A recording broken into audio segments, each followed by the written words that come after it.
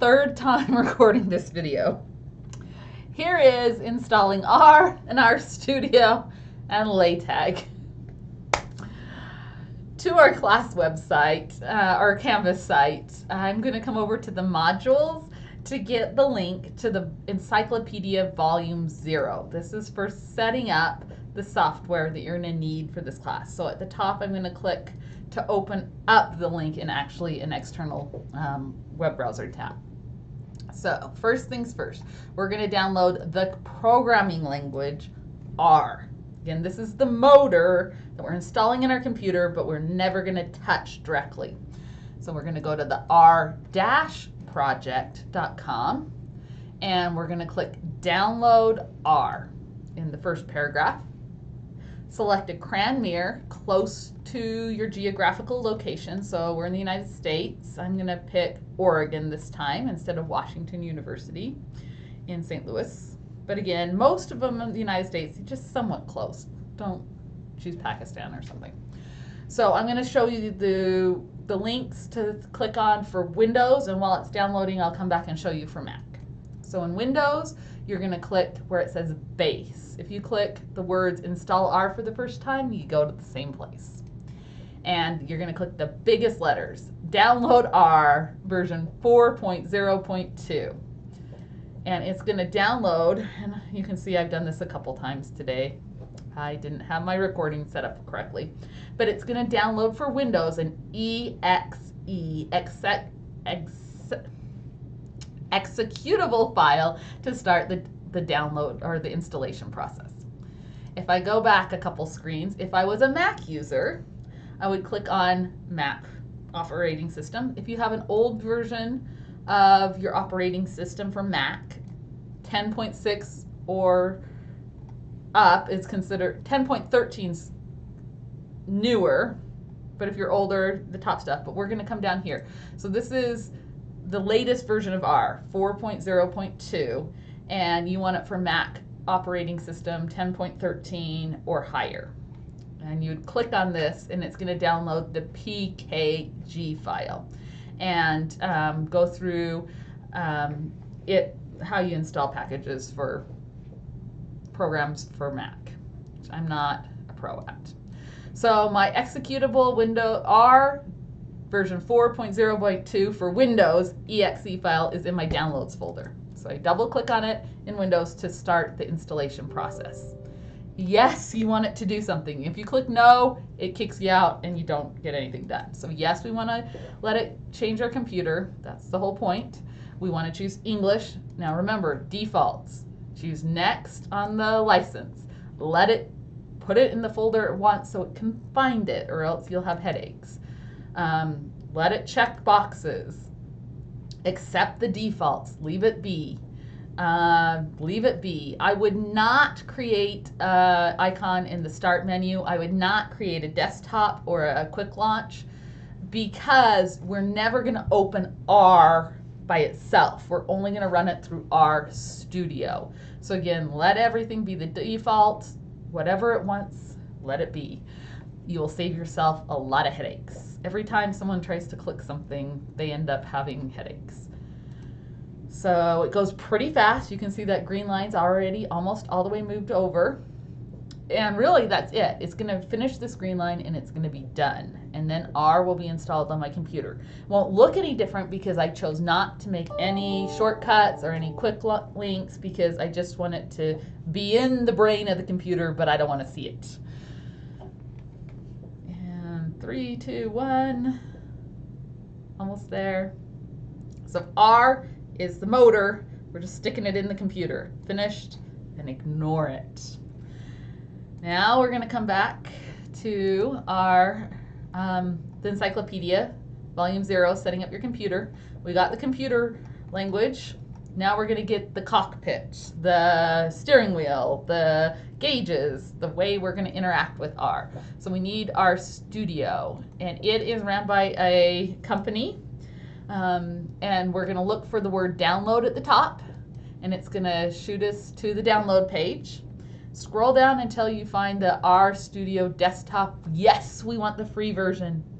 We don't need a commercial license, and we are not running a server that needs a commercial license. So download, and here it's notice that I'm on a Windows machine, so it made me this big Windows button, but you can also click down below for Windows and all of these other operating systems I've never heard of. So I'm going to download for Windows. If you have a Mac, it'll probably notice that too, although I cannot confirm that. And quick as a lick, it has downloaded RStudio version 1.3.1073. But we're going to double click that to start its installation. Yes, we want to change our computer.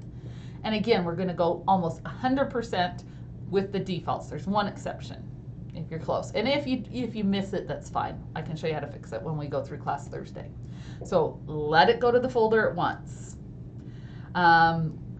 I like to have this on my start menu because RStudio is a program that you're going to start. And it says RStudio, so just leave it there.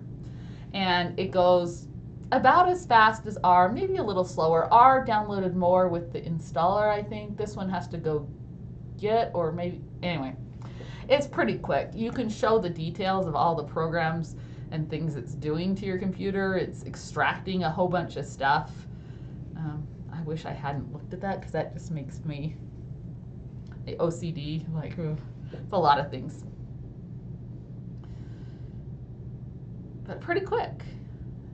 For those of us old fogies who had to install SPSS from 12 CD-ROMs and take 6 hours, this is nice. Computers have come a long way. I'm a big fan. All right, and it's finished. Oh, so we didn't even have to do anything. Finished. The first two, I told you, they were quick. R and RStudio, pretty quick. If I go to my menu, I now, let's see, all programs. I'm looking for RStudio. There's R and RStudio. So I'm going to go to RStudio, and I am going to pin it to my start menu because I like that. And there's their pin to, you can make a new shortcut and put it out there, or you can just type it down here, RStudio. Oh, there it came up. I like to right click on the icon at the bottom of my screen and pin it to my taskbar so it's always there. It says, may we upload a crash report automatically? Sure. That's what RStudio looks like. And we are going to deal with that later, not today. So I've installed RStudio. Now comes the slow bugger. We are going to go to LaTeX. Tech, you don't officially need for R. You need LaTeX to convert your R Markdown notebook into a PDF, which is polished, professional, and easy to view on any electronic device. So directions from MacTech are here. You go to this website. It might take only 5 minutes, maybe a little bit more. You get a PKG file when you click MacTech download and just follow the instructions. It's basically about as complicated as those two we've done. It just might be a little slower. Windows users, it's a lot slower. So I'm going to go to the MacTech website, and it's important to pick the latest version of the net installer, not the basic. We've got to get the full version. The full version, 64-bit, is better, and I'm almost guaranteed most of your machines are 64-bit machines right now. So you have to download it, which is a slow process, and then you have to run the installer after that. If the window asks you, this is very important, allow the app for the unknown publisher to change your PC, say yes. There is one point when it asks you if it needs a LaTeX package, whether it should ask you always or just do it. The answer is just do it. So let's watch it. I'm going to go to the MacTech. And this is the MacTech, okay? It's very tempting to just click download. But no, we need to go to the, what did it look like?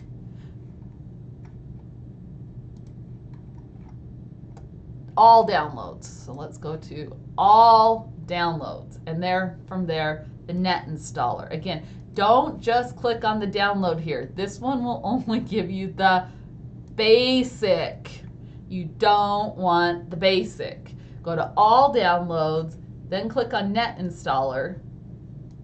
And there's two net installers. The top one's for the 64-bit and the bottom one's for the 32-bit. You want the 64-bit. Any machine made lately is going to be a 64-bit. And click download. This download, oh, well, the EXE is really fast. That's just to get it started. So I'm going to go into my downloads folder. And here we have the text. So these are the three pieces. Again, EXE is an executable. Double click on it to start it up. Accept it. You can't go anywhere until you do. So you have to download it first, and then you have to install it. So we're going to click download the MikTek, and I think connection settings, you just don't click on that. So, and go through this menu, and then you have to go back to the EXE and double click on it a second time, and then click the install and go through it again. The second time I think is faster. It's already on this computer, so I don't know if it's going to let me do this. So you don't want the basic again. You want the complete. And this is where you have to choose a mirror. It's been a while since I did this. Oh, there's one in Utah. Perfect. And let it choose the folder at once. Just let it go and start. This can be slow. So it's downloading a bunch of files, and so the top one is showing the downloading speed or completion, I believe, and the bottom one, which is like not at all green, is the overall progress. And it's, I mean, already look at how many files we're going through. It's getting a ton of files. So this is going to be slow. It's interesting to see how long it takes here at the university. Okay, it's 7:28. Let's see. 7:28. I'll pause it. I'll be back. Actually, it says that, I didn't notice this, it says that they already exist. So it's actually not downloading the files here.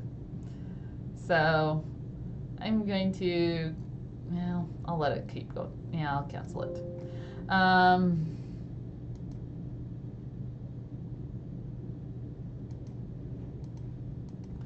Okay, so say you went through it, downloaded them all. So then you're gonna come back and do the executable this second time. Yes, accept this second time. So the first time you click the download and you go through downloading all the files, and then you have to come back and click install and go through the install. Again, the complete version. Okay, here's the first decision point. Do you want to install for just you or everyone on the computer? I suggest everyone on the computer in case you get your password, something happens and you have to log in. Otherwise, it's just safer to do it that way. And let it choose the file at once. Choose what it wants. Okay, this is the point. This is the one thing you might want to change. Preferred paper. A4, I believe, is European, United Kingdom. Don't quote me on that. You might want to change that to letter, but it's not a big deal if you don't. This is where you really, really want to change it. It says install missing packages on the fly. Say yes. By default, it says ask me first, and so it'll get hung up here if it's waiting to ask you. When it's doing it under the hood, you won't actually get the ask to come to the front. So you want to say yes to installing missing packages on the fly. It's the only thing that you want to be careful of. And then you click start, and it's going to go through and install all of those files it just downloaded. I'm not going to do that because, again, I already have it on this computer. And that's it. That will do your 3 pieces of software that you need to get going for this class. So I'm going to go to the announcement I just sent after class today. So, and I'm still waiting for the class recording to finish processing from Zoom. So the recording from class today from our Zoom call for the hour and a half is almost done processing. It's at 98%. As soon as it finishes, I'll upload that to YouTube, and I will upload this video to YouTube. I have a link to the PowerPoints that we went through in class that I used on the workshop for introducing multi-level models. There is the link that Christine found about our textbook for Hawks. So the Hawks textbook for free on the website from USU since you're a paying student. I can't find a free version of the APA 7th edition. If you can find it, let me know and I'll share it with everybody else so that we have it. So before class on Thursday the 3rd, introduce yourself. I think almost everyone has now. I saw 12, so maybe one more. Probably done now. Email me if there's any time on the schedule that conflicts with anything you already know about. If you have any other general or specific questions about the class, go through what I just did here in this video for the installing RStudio and Tech. Here's a link to the directions, and I will send out a new announcement with the YouTube link when it goes up. Of course, that's how you will get this recording.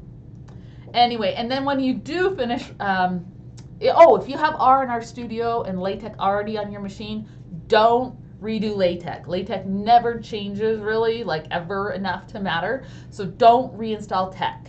But do update R in RStudio either by going through the same process I just showed, or you can go to this link and it will give update directions. It's kind of important. I usually update my R in RStudio and my packages at the start of each semester.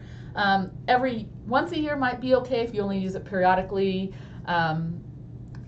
2 or 3 times a year has been plenty for me. You don't have to worry about it that much. In fact, if you're not having issues, you can just wait until you have an issue if you want. So there is a post on the discussion board for how your installation process went. Was it really smooth? What got hung up? How are you feeling about it? On Thursday, next time we get together, we will install packages in R, which are like apps R for your cell phone.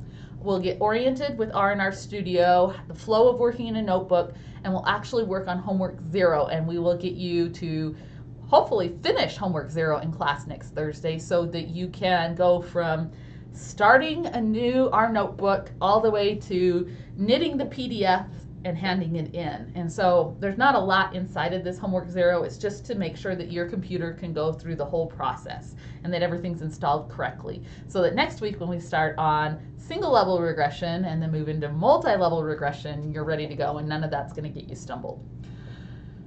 So there is a homework 0 and files in Canvas right now, but don't start them. I'm going to update it a little bit, so don't start it yet. It'll be tempting, but save that for class Thursday. If you do have time, because it's the first of the semester and things are kind of slow, maybe, if you want to get ahead, you can read chapter 1 of the Hawks book, and I have linked it here. And then I've also linked the scanning of the Finch chapter 1 and Hoffman chapter 1. Those are both reviewing simple linear regression.